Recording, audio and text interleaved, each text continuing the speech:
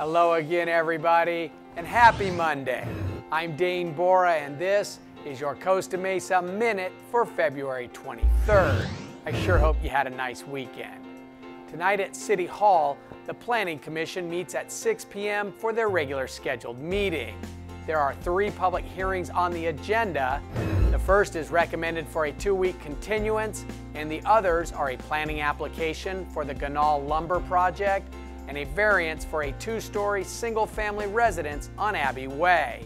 The Commission will also provide staff feedback on a proposed amendment to the municipal code related to vaping, smoking, and hookah establishments.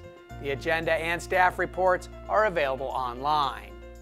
At last week's City Council meeting, $5.8 million worth of public works projects were approved by City Council. These projects include street maintenance, alley improvements, sidewalk construction, traffic synchronization, and more.